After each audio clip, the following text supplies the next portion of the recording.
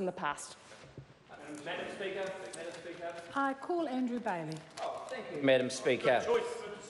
Yeah, it's a pleasure to be talking on this amendment that the Honourable Jerry Brownie's proposed, which is to extend the report date from the 20th of February to the 19th of April to reflect reality, I think, Madam Speaker, because I think the first thing I'd like to talk about, before I talk about a number of specific issues relating to this, is first of all I want to acknowledge Honourable Eugenie Sage from the Greens for actually having the courage to stand up and put forward the Green view. You can't talk about members having courage or lack of courage. For talking about the bill. Yep. And I've got to say that I just want to compliment her for taking that step, because I think it's important that the Greens are on record. But from what I recall from the conversation just before tea break, was that Honourable Eugenie Sage was saying that whilst the Greens' view was that the whole issue is important and should be taken through to as quickly as possible, the big issue I have with that is that we've heard from the Greens many, many times, even in this Parliament, the 52nd Parliament, around the issue of transparency and openness. And I think that just cuts across that whole principle. And I think that's a very important principle that we're talking about tonight. And at least Eugenie Sage was upfront about it and clear that she thought that we should be cutting across that principle. But the thing I find perhaps of all more concern were the earlier conversations regarding this bill by the Honourable Shane Jones. And he started out by making a statement. I'm just reading from the Hansard here. Now, when the bill goes to the Select Committee, no doubt people will endeavour to change some of the provisions. Some might say they're too restrictive. Some should say we should let the Aussies enjoy the privilege that we ordinary Kiwis have. That will all be teased out through the Select Committee.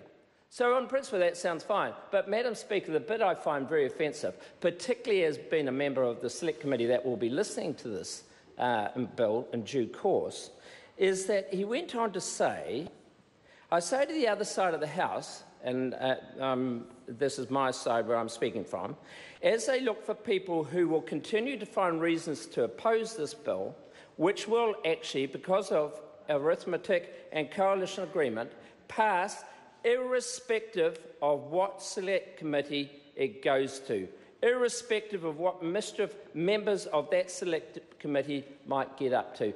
Madam Speaker, I think that cuts across the whole principle of the workings of a Select Committee, and no doubt the Honourable Minister who has proposed this bill, this investment bill, will want to make sure that this Select Committee takes the time to actually go through some of the provisions of this bill in detail to make sure that the Act, when it is passed, is in the best form it should be. Now, of course, we are talking about Speaker's Ruling 109, which says basically that if we truncate the Select Committee process, we should be moving forward as quickly as possible. That's 102 subsection 7, Madam Speaker. My issue with this, if you want to truncate bills, you've got to have very good reason, of course. But the biggest thing about this bill, it is a very complex bill. And I just want to highlight just a couple of issues with that regard.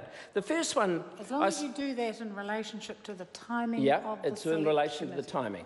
Yeah. And this is why I just want to highlight some of these issues, Madam Speaker, because this is why I think this does need due time. The first thing is I talked about the process for how this bill is going to be operating. One is around the definition of lifestyle blocks and retail residential blocks, and the lack of clarity around that definition and what that may mean in terms of how foreign buyers may want to use those provisions to get around the elements of this bill. The second one was around the process for people making OIO applications. I did take the House through some of the process for that. Very convoluted, very long, and again, the timing around that and the complexity and the obligations on the OIO is one of the considerations that the Select Committee is going to have to take into account in terms of the workability of this bill. And that is another area of complexity. The third area is the liability of conveyances, how they're defined and the groups of people involved in that.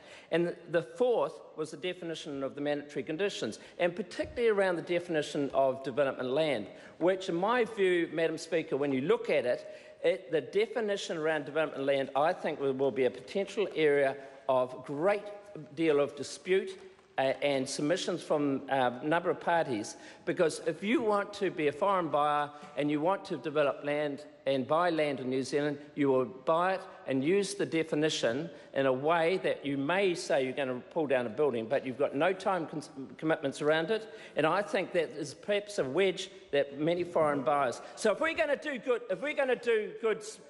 Point of order, Duncan. The bill, not the motion.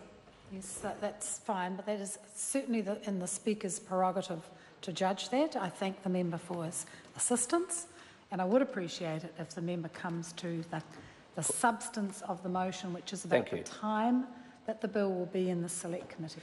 Okay, so the reason why I'm highlighting those four issues is that if you start to look at who might have an input into that and who might want to come and see the committee and make proper representations, I think you can start to go through them. There will no doubt be accountants, there will no doubt be lawyers, there will no doubt be financial advisors, there will no doubt be real estate agents, there will be no doubt immigration consultants, and there will no doubt be banking representatives, because they will be funding some of this, and the seventh will be fund managers. And I think, Madam Speaker, if you start to work through how many submissions you might get in each of those areas... I won't be working. Sorry. Madam Speaker, if people sit down and actually work out how many potential submissions the committee might receive in from these specific groups, that adds up to a considerable number of meetings where the Select Committee are going to have to listen to very technical, detailed submissions. And I just put it to you, Madam Speaker, that alone justifies why the Select Committee needs proper time to consider these complex issues. Now, the other one, I just want to go to Standing Order 195, which is the chairperson of a Select Committee may, on behalf of the committee, request any person to attend and give evidence before the committee. And I think, again, by pushing this through in such a short period of time, Madam Speaker, that is cutting across the right of a committee, the Finance and Select Committee, to actually operate in an effective manner. And I put it to you, Madam Speaker, that alone is one of the most serious issues with the requirement to bring this all forward well before what would otherwise be a normal length of period to hear complex arguments. And I think we will, as a committee, no doubt be wanting to get some independent input, particularly around the legal aspects from some of the government advisors, as well as some of the financial aspects. And I think, Madam Speaker, that will all come to pass, and to be pushing that through in late January, early February will be very, very difficult, and actually will lead to a piece of legislation that I don't think it will be in the best interests of New Zealanders. Now, the other thing with regard to the Chair having the right to call people is one around the sense of equity about better public engagement. And I think even if you accept the proposition that the professionals can get back from their holiday, prepare adequate submissions, gives the committee the time to review those properly, hear from advisors.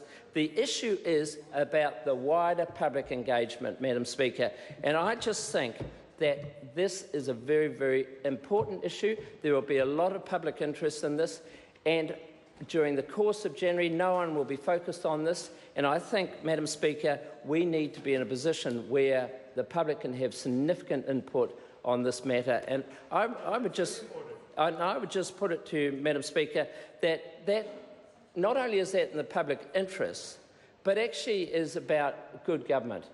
And I think, being a member of that Select Committee, I'm no doubt all of us, and with diligent members from both sides of the House on that committee, that we will want to take the time to make sure we are hearing all the evidence and advice from the people properly, who have a proper interest in this aspect. And so, Madam Speaker, I just would like to resubmit that I don't believe that this is in the best interest of the House. I fully support the amendment by the Honourable Jerry Brownlee that this report date be delayed or deferred from the 20th of February to the 19th of April. Thank you, Madam Speaker. Madam Chair. Madam I call Kieran McAnulty.